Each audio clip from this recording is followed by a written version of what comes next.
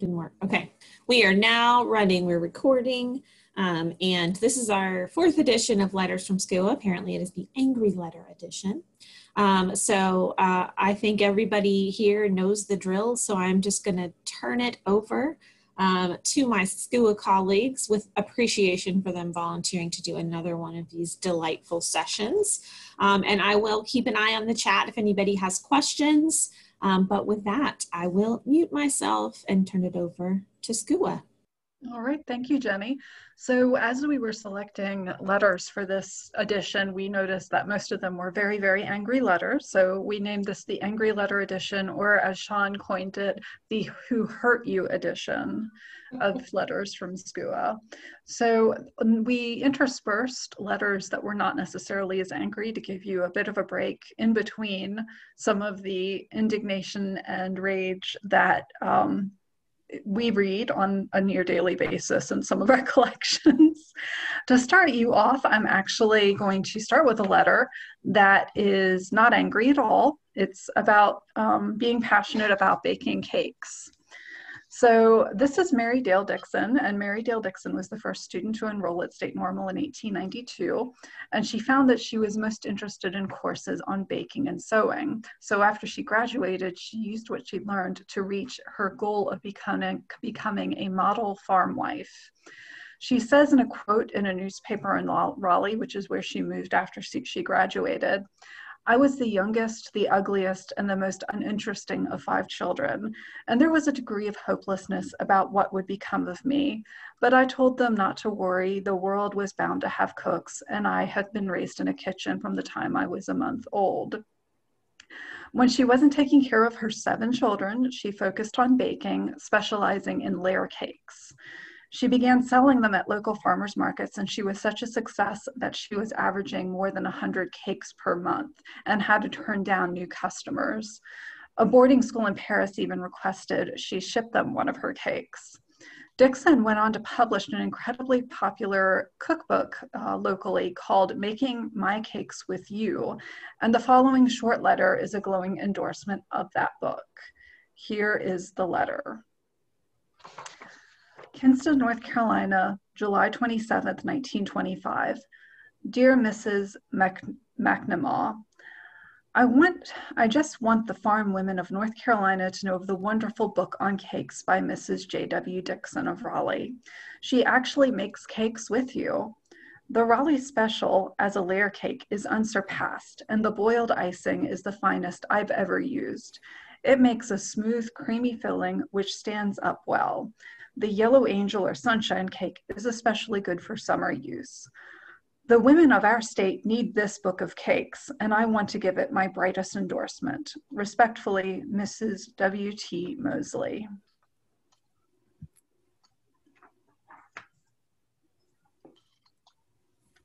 Okay, it's going to be hard to follow the cakes. All I have is Harriet Wiseman Elliott and World War II. For those who don't know, Harriet Elliott was born in Illinois in 1884. She joined the faculty of the North Carolina State Normal and Industrial College in 1913 as a teacher of political science. In 1935, she became Dean of Women at the school. In addition to her involvement in education, Elliott gained prominence during the war years as Consumer Commissioner of the Advisory Commission to the Council of National Defense from 1940 to 1941, Chairman of the Women's Division of the War Finance Committee from 1942 to 1946, Deputy Director of the Office of Price Administration, and U.S. Delegate to the UN Conference on Education, Science, and Cultural Organizations, UNESCO, in London in 1945. She was active in various political, civic, and professional organizations, as well as holding memberships on several state committees and commissions. So this is a letter written by a concerned citizen from South Carolina. Unfortunately, we cannot decipher the signature, and we don't have the envelope, so I don't know the name or whether or not the concerned citizen was a male or female, or really anything. So the Council of National Defense was an organization originally formed in World War I to coordinate resources and industry in support of the war effort. During the coordination, including the coordination of transportation, industrial and farm production, financial support for the war, and public morale. Harriet Elliott was head of the Advisory Committee Consumer Protection Division. It is charged with the study of the defense program as it affects the consumer and with the coordination of government activities in the field of public welfare so far as they relate to the defense program. And this was before we were involved in World War II, but the president did know that, you know, we were going to get involved. So he created this commission to sort of focus our economy on war production or getting ready for the war, and also to get buy-in to the war. Okay, so this letter was received by Miss Elliott in May 31st, 1940, from the said concerned citizen from Bluffton, South Carolina. My dear Miss Elliott, as a consumer and a bona fide Democrat, I wish to voice my objection to your appointment to the advisory board.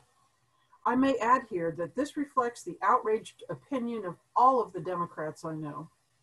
We would consider a great patriotic service if you, Mr. Hillman, Mr. Henderson, and Mr. Davis refuse to serve.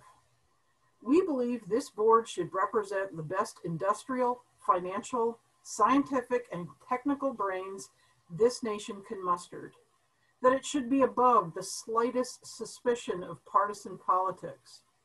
It would be just a board were we sufficiently fortunate to have in power statesmen and not politicians. This board should be composed of men, and I said men, who merit the utmost faith and confidence of the American people, all of the people, not just those demoralized by government subsidies, not just the bought voters. They should be men who are well known and favorably known by all of the people, who are top notchers in their respective fields. We object to Mr. Hillman because we believe that labor should be represented by a labor expert who is not involved in the destructive labor feud between the AFL and the CIO. We believe that until the CIO rids itself of its communists, it has no moral right to be represented on a board that is preparing a democracy for a possible war. We object to Mr. Henderson on all counts. He hasn't the slightest qualification for this post. What is more to the point, we do not subscribe to Mr. Henderson's political ideology. It is revolting to all intelligent, patriotic Americans.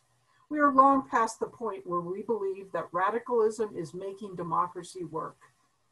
We object to Mr. Davis because he is an unknown factor and because we suspect he was selected for the same reason you and Mr. Henderson and Mr. Hillman were selected. That reason, we believe, is fanatical loyalty to the New Deal. We believe that New Dealism will have priority rights over the nation's security, and if one is to be sacrificed or scamped, it will surely be national security. The people, may I say, are in no mood for politicians making politics out of grave peril. They do not give a hoot whether this country is made secure by a Democrat, New Deal, or Republican. They do not give a hoot to whether the New Deal is lost in the scrimmage.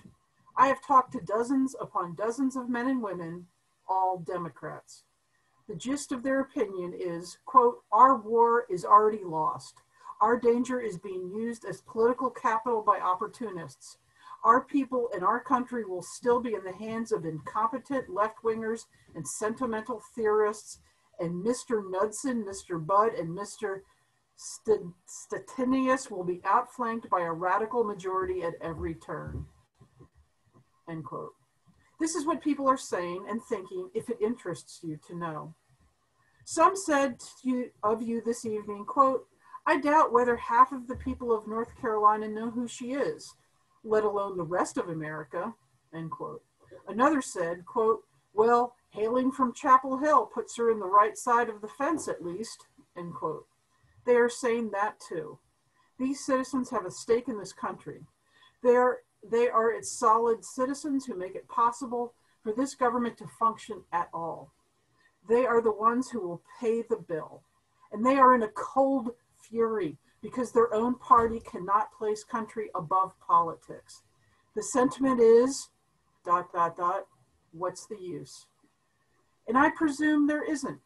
We shall probably find ourselves in the position of the French when, due to the phony humanitarianism of Premier Leon Blum and his government's tacit approval of strikes and shorter hours, this is in all caps, not one airplane was manufactured during the last 6 months of his regime.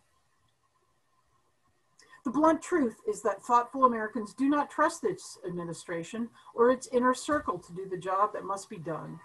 The personnel of this board is proof that neither the wishes nor the demands of the American people have the least influence. The same old gang will be on the job playing the same filthy politics. The same old incompetence will be playing ducks and drakes with America's destiny. Candidly yours, undecipherable signature.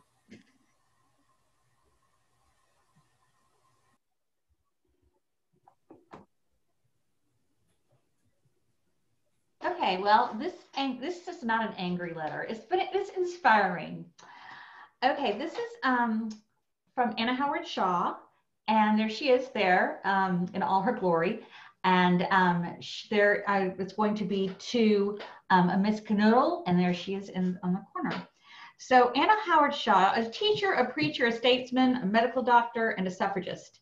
Anna Howard Shaw was one of the most important and inspirational women of her day. Perhaps best known for her involvement in the suffrage movement and her friendship with Susan B. Anthony, she was elected president of the National Women's Suffrage Association in 1904. Over a decade later, as the country faced the First World War, Dr. Shaw was appointed as the chairman of Women's Committee of the United States Council of National Defense. And it was while serving in that position that she wrote this letter to Miss Ruth Canoodle, the president of the Student Government Association of the State Normal and Industrial College, now UNCG. Dr. Shaw had visited the school in 1917 and was sent a thank you note letter signed by almost all of the students at the all-girls school. Dr. Shaw's letter reflects her genuine affection for the students and her strong advice to value themselves as individuals and not merely as a support system for men. So it was written on stationery of the Women's Committee, Council of National Defense from Washington, D.C., May 17, 1917. Dear Miss Canoodle, it is exceedingly difficult for me to express my sincere appreciation of the communication which you and the student body of the State Normal College so kindly sent me in regard to my recent visit. If I were as great a source of inspiration and pleasure to you as you were to me, and as a letter signed by the entire student body is and always will be to me, I assure you that my visit was not in vain. There is nothing which gives me greater comfort in life than to know that I have been able to be of service to the young womanhood of the country, and to stir in them not only the desire to do things, but the recognition of their own value as human beings. Too long the world has taught young women that their personal work in life was to inspire and build up the work of men, failing to realize that each girl was a distinct individual in herself, and that it was a great service to build up her character and make it worthy as to assist in the building up of another, and that the greatest service a woman could render was to become herself a strong and noble and self-respecting human being. The spirit of democracy is entering into the hearts of women as well as of men, and changing us all so that through our own self-respect, we are better able to respect others. By developing a sense of justice toward ourselves, we are able to become just to others, for no one can really be just to another human being who is willing to permit others to be unjust to her. Please extend to the students, one and all, my appreciation of this great kindness you have shown me by your letter, which shall carefully preserve among my treasured possessions. Believe me, faithfully, Anna Howard Shaw.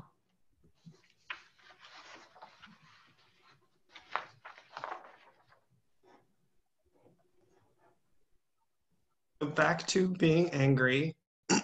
This is constituent correspondence written to Howard Coble. Howard was the longtime U.S. House of Representatives member from Guilford County. He represented District 6, which included Guilford, Durham, and about 10 other counties. He served from 1985 to 2015, and he died like a few months after he left office. So I think he was really into his job. But this is from Harold David Parks, one of his constituents from Lexington, North Carolina. February 17th, 1989. Dear Sir, throughout my entire life, I have been an honest, law-abiding, hard-working citizen. I have devoted myself to caring for my family and helping others. I served in the Army in Vietnam. No matter what others have said, I have loved and respected our country even after I had to swallow our bitter defeat in Vietnam. Now, however, I'm becoming disillusioned with the way things are going in our country. Please bear with me while I explain. In the media, the rights which our citizens have enjoyed since our country was founded are being attacked daily. We citizens are portrayed as simple-minded dopes who always need more rules and laws to protect us from ourselves and others from us. Now the liberals are using the bodies of tragically murdered California school children to push forward their social agenda. In many ways, they have already taken away our right of self-determination. Now liberal lawmakers want to take away my right to keep and bear arms. These people want anyone to be free to get rid of unborn babies on a whim, but they are willing to let murderers and drug pushers go free with only a slap on the wrist. The man who murdered the California children had been arrested on 5 separate occasions for felonies, but was allowed to go free because of liberal laws and courts. Why wasn't he stopped? These people brand me a nut for enjoying shooting my semi-automatic deer rifle. I have never been convicted of anything more than a traffic violation. Yet these people want to legalize drugs, which are ruining the lives of our young people. I know, I am a teacher. Something is dreadfully wrong when a few zealots can stir up people to push forward their strange socialist agenda which defies all logic and common sense. I often ask myself, why do they want to disarm law-abiding citizens and at the same time let criminals roam the streets almost at will? I'm beginning to wonder if sometime in the future I might be dragged from my home in the middle of the night for something I said. Will I, in the future, be pushed and herded in any direction some socialist finds convenient? Will the police invade my home to confiscate property which I bought legally and with good intentions? Do the socialists fear the law-abiding citizens so much that they need to invade my life at every turn because they distrust me so much? Will they confiscate my car because of the potential harm it might cause? What about my kitchen knives, my son's baseball bat, my letter opener? Does our government no longer trust any of its citizens? Are we to be treated as simple-minded sheep who must have a law to guide us in our every movement? I ask myself, if my government does not trust me, can I trust my government? Please, sir, vote against Congressman Howard Berman's recently introduced anti-firearms legislation on semi-automatic firearms. Please, sir, get legislation through which will get the murderers and other criminals off our streets, even if it means making hard decisions which have not been made so far, such as the death penalty for drug dealers, pushers, and criminals who use firearms to commit felonies. Put pressure on the drug supplier countries, even military pressure. Please, sir, help us law-abiding citizens get the respect we need. Please protect our freedoms. We are doing the best we can in a bad situation. Just trust us a little. Your supporter, Harold David Parks. It's your chance to save up to an extra 50%.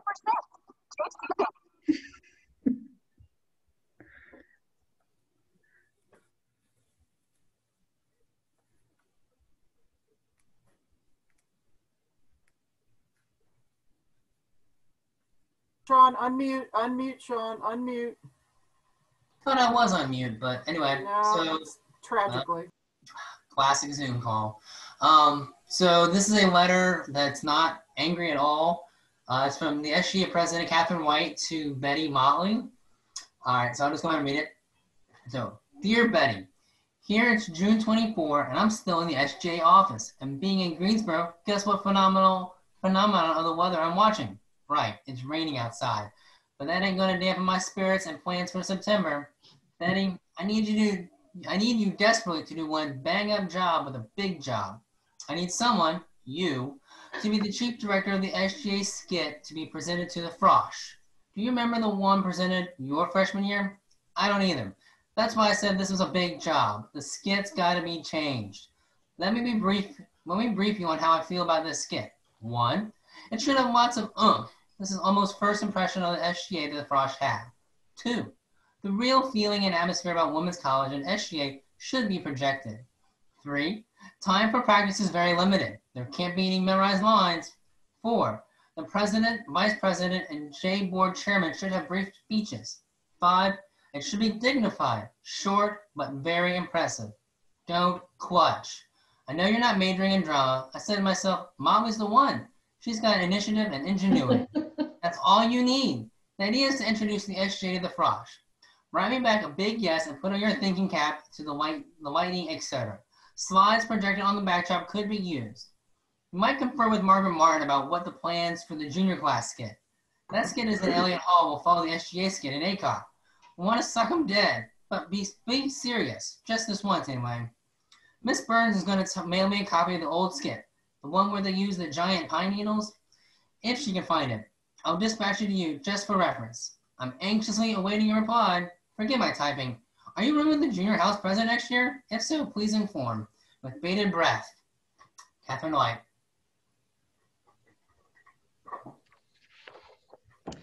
Okay, so Jonas Starker, like many cellists of his time, was an avid smoker, and he averaged 3 packs a day, but toward the end of his life, he cut back to 1 pack. He actually included this in his obituary. He was so proud of his smoking habits. His smoking was infamous, and one of the conditions of accepting his collection is that I had to take his ashtray, actually. I've always been fascinated with smoking cellists because they smoke while they play and hold their cello, and Starker played on cellos that were in the hundreds of thousands to millions of dollars range, so they would get ashes all over their cellos. Here's a letter in which the University of Indiana at Bloomington is ordering that there be no smoking in their facilities, and Starker is objecting to this imposition. September 22nd, 1993. Dear Charles, as I am leaving for a European tour in a few hours, I would like you to know my decision concerning the announcement of a total ban on smoking at IU as of November 1st. If the smoking ban is enforced in room 405 of the School of Music on October 30th, I will hold the last class there. If the ban is enforced in my studio room, 155, I will teach at home until the end of the school year 1993-94, and you will have my retirement from my position immediately thereafter. I am sick and tired of the health terrorists' actions in Bloomington and the meek, non-existent resistance displayed by the administrators. When individual rights are trampled on by the mob, I don't want to associate with them. Yours in old friendship, Dr. Janusz Starker, cellist and distinguished professor.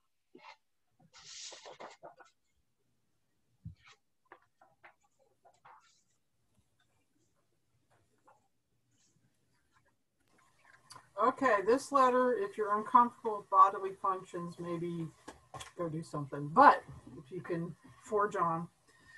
This is a letter from an Army nurse, Nina Harmon, to a friend back home near Janet. We don't really know who Janet is, but she apparently asked for details. So Nina Harmon served in the Army Nurse Corps from 1970 to 1977. And in the Army Nurse Corps Reserve from 1978 to 1998. She was called up for active duty for the first Gulf War, Operation Desert Storm, and served in Saudi Arabia at the 312th Evacuation Hospital, which was based in Greensboro. Harmon retired in 1998 with the rank of Lieutenant Colonel. Just a reminder of what was Operation Desert Storm, which was from January to February 1991 in its combat phase. It was a war waged by coalition forces from 35 nations, led by the United States against Iraq in response to Iraq's invasion and annexation of Kuwait, arising from oil pricing and production disputes. Just wanted to throw that out because we have so many wars, it's hard to keep up. Okay. 22nd January 1991. Dear Janet, surprise of surprises, the 312th finally left Fort Bragg. We were going to leave on the 18th, but our flight got canceled. No crying here. It was the night they started bombing Israel. The next night, though, there was no turning back. We had 5 cattle cars, which are troop movement vehicles that fit on the back of a semi-cab. They are 2-level and have multiple benches inside on which to sit. But even so, it took 2 trips to take us all over to Pope Army Airfield. We got there about 6:30 p.m. and shortly thereafter, they started taking us in groups of 50 in alphabetical order to weigh us with our carry-on baggage. I figured I was probably carrying 80 to 85 pounds extra on my person with my A bag, which is a carry-on bag like a big gym bag, my web belt, on which I had suspended 2 ATA pouches containing a Walkman and headphones, the novel The Shell Seekers, some envelopes, and a travel pillow. Also, I was carrying a hip pouch with my camera and case and a running suit, 2 canteens full of water with cases and cups, my first aid pouch, my poncho, which is pretty heavy, and my ammo pouch in which I had a pair of gloves, a pair of underwear, 2 tapes, and some string. I carried like a shoulder bag, a map case with a lot of cards to send home to the family. Birthday, Valentine, and everyday cards, about 60 of them, and pens, scissors, and my journal, which I write in sporadically. We also had to carry a bag with our chemical protective gear that weighed about 15 pounds. In my group, which weighted, we had a couple of very large sergeants, 250 to 350 pounds. I was so afraid my group would be overweight, but they let the officers get off and kept the NCOs behind. Mom says it's bad to go to war, but if you must go, it's better to go as an officer. I agree. We had to walk 100 to 200 yards with our stuff to a hangar-like holding area. It was very heavy, but I made it. The holding area was nice in that they had coffee, noodle soup, benches, and bathrooms. We thought we'd be sitting outside in the runway all that time. They called roll 3 different times for accountability. I got together with 3 other people and we played a rubber of bridge. It took us about 2 hours because we kept going down at first until we got a little used to each other's bidding. It was fun, but the cement floor was pretty hard. My cards will never be the same again. I took ones we don't use much. At about 1:20 a.m., they started calling us to go out to the runway, and we got on the plane at about 2:15. It was pretty cold outside, but luckily I was near the end of the list and only had to wait outside for 20 minutes. We flew on a commercial plane, but the under-the-seat space was reduced due to personal flotation devices placed under each seat.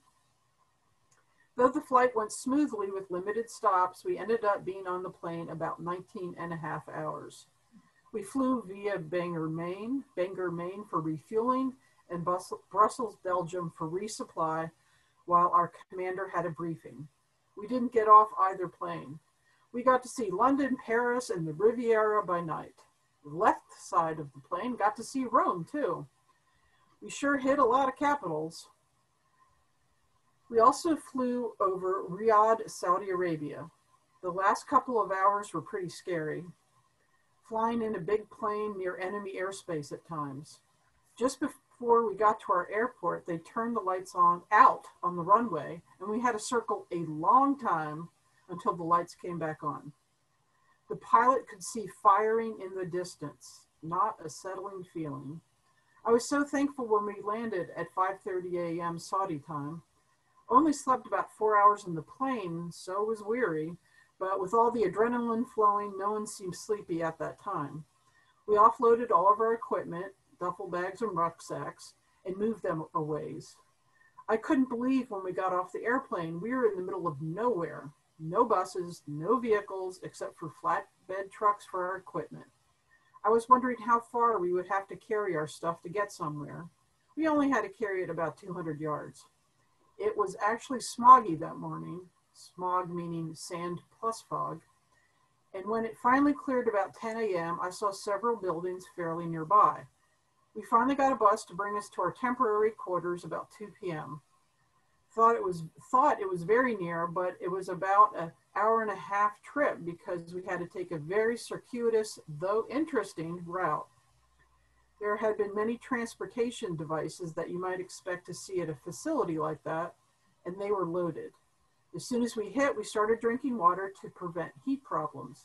They had cases of it over in a little covered area they had. We tried their version of an outhouse. It was a fairly primitive, a four-holer. From the waist level down was plywood, and above that to a low roof with screen wire to improve ventilation. It was a rectangular building about 2 foot by 4 foot. Someone had to hold the door from the outside because it kept falling open. Even with all the screen wire and the fact that it wasn't too hot, the smell was not great. I'm giving you a lot of details because you seemed interested in our goings on. If it is too tedious for you to read, I can trim it down. The buses finally came, and about 2/3 of the way there, one girl's bladder got so full she couldn't stand it, so she cut off the top of a 1 1/2 liter bottle and used that in the aisle of the bus. Right after that, one of the buses behind us passed us and pulled over. About 20 people, mostly men, jumped off the bus and ran behind the sand dunes. I had to go by then, but I didn't want to get arrested and shot at dawn. As soon as the bus stopped, I ran into the headquarters building. We've been here 2 days, 2 nights now, and it's been interesting. The days we spent relaxing, adjusting to the 8-hour time change, unpacking, although we were only here temporarily. Our nights are pretty busy. 2 times the first week, we ended up in our special charcoal-lined suits, etc., for 1.5 to 2 hours each time in our windowless area. We are so grateful for the Patriot missiles. As one girl said, and we all feel, they are tax dollars well spent. One British announcer on the radio last night said, "We may feel safer with Patriots and Scud missiles than we would with the traffic in DC. Don't know if I would agree. They're both nerve-wracking, but I'm more familiar with one than the other. With the charcoal of our suits, our hands and bodies are perpetually black. It's worse than camping, the black under the fingernails, that is. Didn't get much sleep that night either. Last night was better.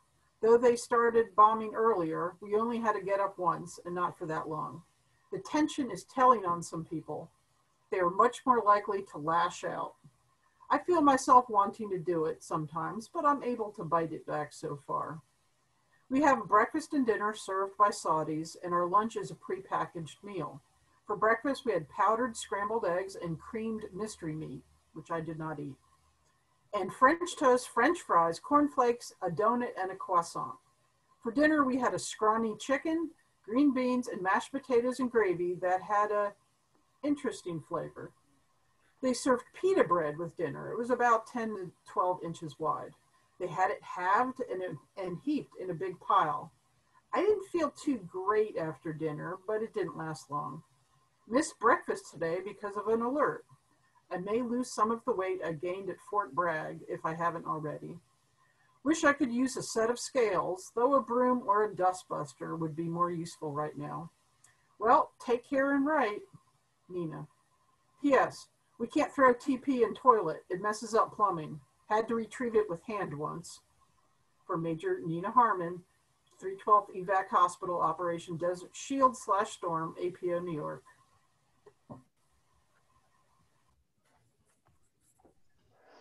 Okay, this is me. This is, you are looking at Elizabeth McLaughlin. She was the president of the student body of North Carolina College for Women, which of course is now UNCG. This letter was included in her scrapbook, which you see to the right, chronicling her college experiences from her arrival in 1927 to her graduation in 1931. So a lot going on at the campus that time. We saw from her scrapbook that she was in the Deakin Literary Society. At that time, there were 4 literary societies that kind of functioned as social sororities. And you see her class color was red in the 1931 little snippet that she had in her scrapbook too. So this letter is it's to Elizabeth from another student who is feeling very, very badly. Dated December 8th, 1928. Dearest Elizabeth, yesterday I wasn't feeling so good, and I wrote a letter to you that I have decided wasn't so good either. I'm writing another. I have something awful to tell you, something I never thought I would have to tell, something so unforgivable. I wish that you were here next to me instead of me having to write it so so that I could have a little comfort in knowing that you could better understand. I never thought that such a thing could ever happen to me. Remember that I am taking you into my confidence. You are the only one I trust and believe in. You don't know how not knowing this thing has worried me. In fact, it has been worrying me every day since I came up here. I never thought that I'd ever have to worry about such a thing. It's entirely beyond my comprehension. If I tell you, will you not breathe it to a single soul? Let it be between you and me entirely? Oh, I just can't tell you. I thought I could, but I'm afraid you'll never forgive me. In fact, I'm about sure that you'll never be broad-minded enough to forgive such a thing. But really, believe me, it wasn't my fault. The fault was that of another person entirely. I couldn't help it. But now that it's happened, will you forgive me? Could you? That's the one thing I hope and pray for, that you'll forgive me. I can't even hope that we'll be friends after this. But at best, I have the satisfaction of obtaining your forgiveness. I had to tell someone before I told you, because I had to get advice about telling you. She's beside me now, and she advised me to tell you, even though it would mean the end of our friendship. I just can't put it off any longer, so I'll have to tell you. Here it is. I'm thrilled to death to be a deacon. Oh my God. Can this be forgiven? Miss Aubrey Herney. So our very overly dramatic author is writing a very tongue-in-cheek style about her membership to the Deakin Literary Society. So beginning in 1893, the state normal created two literary societies, the Adelphian and Cornelian, but these later grew, and because the school grew, they had the Deakin Society that was established in 1918. So that's what all that very overly dramatic letter was about. Thought she was going to be pregnant or something. I know, we were so disappointed.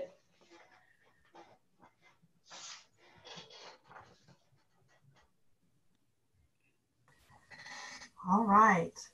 Well, this letter is very angry. So a little background here.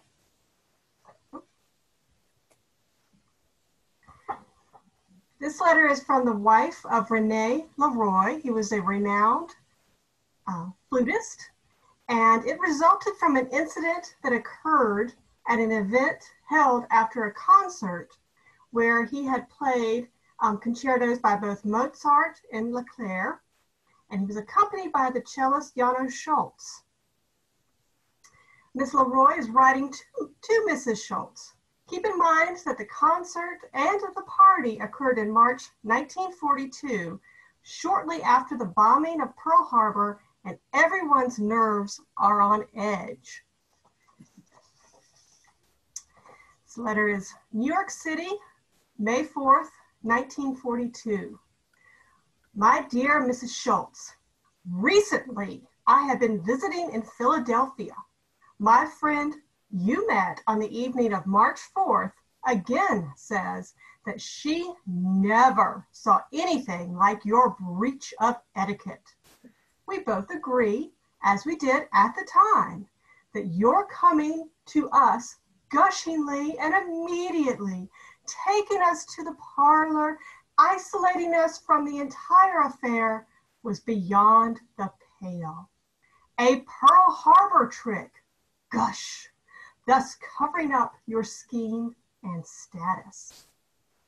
Nothing that is said could ever change my opinion of what you did. If your interest were where a married woman's should be, you would not have been extremely jealous, and you would not have done this despicable act. You cannot walk over me, and in fact anyone, without getting drastic results. I will not allow anyone to break up my friendships. Your saying that I am jealous has positively no ground. You evidently have an abnormal opinion of yourself. There is nothing I can see to be jealous of you. You have not one thing that I wish. I have much more than my share in every possible way. Who and what are you that you feel you have the right to do such things? It is just these kinds of acts that have brought on the war. I ask you to get busy and work and discipline yourself and assist in progress. not to pull down the world with wrong thinking. Your act was a great affront to the guest of honor, as well to my friend from Philadelphia. It was an honor to bring my friend to your house, as she belongs to one of the oldest Philadelphia families.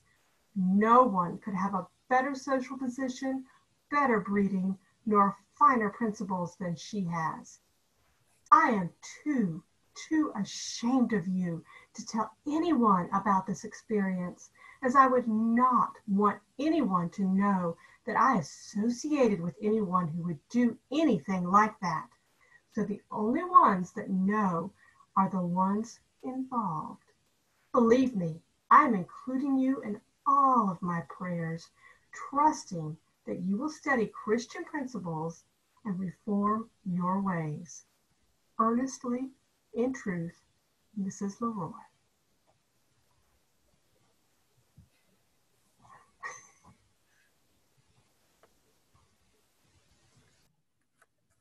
So I have another piece of constituent correspondence that was sent to Howard Coble. It's relatively short, so this time we also have Howard's response to his constituent, which is always sort of fun. This is from Bob Farrington from Greensboro, North Carolina. January 11th, 1989. Dear Howard, I'm so disgusted with you I could scream. I see you on WFMY TV telling how you and some others will try to force a vote on that pay raise you maneuvered for yourself. Who are you trying to kid? You want the money and a record against it, all at the same time. Now I see in the paper that you are giving away free calendars. Well, they were not printed for free and they will not be mailed for free. What they will do is replace is a sale some store might make to a person needing a calendar. And before the next election, my mailbox will be full again of that junk you send out. It goes on and on. Sincerely, Bob Farrington. And this is Howard's response. Dear Bob, are you still screaming? I have not responded to your letter before now because I wanted to wait until the pay raise fight had run its course. Despite what you wrote, I was serious about working for the defeat of the ill-timed pay grab, and as the result showed, so were enough other members of Congress. Thanks to response from thousands of Americans who let it be known that this was a bad idea, whose time had not come, we were able to get a recorded vote on the pay raise and it was defeated. I am proud of the role I played in killing the raise. Yes, I give away free calendars. I've given away free calendars every year I've been in office. I am provided approximately 2,000 congressional calendars every year by the U.S. Capitol Historical Society, a nonprofit association formed to promote interest in the history of Congress. Each congressional office is given the same allotment. Yes, I do use the franking privilege to mail out some of the copies. Many are picked up in person, but I do think this is a legitimate use of the frank. We could argue all day about whether I'm costing some store the sale of a calendar. I don't think so because these are unique. I think I have been a good steward of the taxpayers' trust. I do not abuse the frank, but I do send out several newsletters each year to keep my constituents informed. In fact, I'm preparing my 5th annual questionnaire right now. Most people seem to approve of the mail I send them. I thank you for sharing your thoughts with me. Believe it or not, I appreciate receiving letters such as yours as much as those who praise me for what I'm doing. Without criticism, none of us can ever improve. Thank you for letting me know how you feel. Sincerely, Howard. Okay, this is our final letter, and it is a love letter from Walter Clinton Jackson to his wife, Maddie Redford. So they were 1 year into their marriage at the writing of this letter, and as you will hear, they were very much in love. And every time you walk by W.C. Jackson's portrait on the first floor, you get to think of this letter. July 12, 1903, Saturday, 1 p.m. My dear sweetheart, I have never been so busy that I forgot my darling 1 second, or did not have time to tell her that I love her with all my heart. My darling, I think of you especially when I come here. You must surely spend some time with me here. It is great peace. 1 day is not enough for me at a time here. I meet so many people, I know I can't do anything but talk. I come in at 8:30, met old Gunter, and he had to have 30 minutes advice on teaching. I gave it. Mr. Jovel wanted to talk, but he being drunk, I passed on. Mr. John Oliver and he wanted to converse. Mrs. J.R. Gunn, J.M. Findley, Samar Sims all wanted 30 minutes each. One Governor Patton of Thomasville seized me by the coat. Also, one Mr. Baldwin. I didn't learn any news, however. One Harry also gave me the blues for about 30 minutes. Excuse me for enumerating. They bored me so much I am disgusted. I don't want to see anyone but my sweetheart. I saw one woman that looked so much like you, I came near having a fit. On a nearer view, I discovered I was easily mistaken. Here I have seen so many women today, and all of them put together in one bunch and multiplied by 60 wouldn't be half as much as you. All their beauty combined would not equal one smile from your beautiful face. Honey, you are the prettiest and sweetest and best woman in all the world.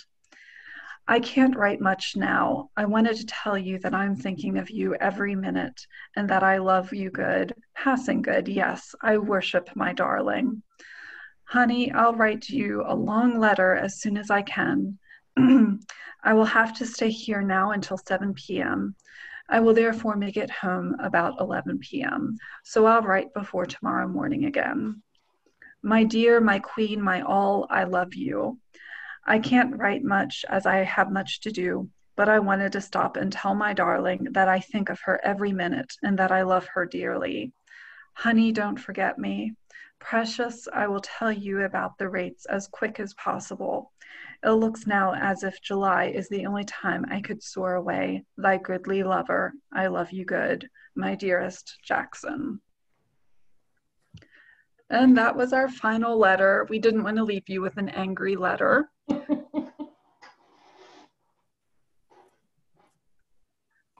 All right, that was amazing. Thank y'all so much. That was some good stuff there. Does anybody have any questions or anything for our lovely presenters today?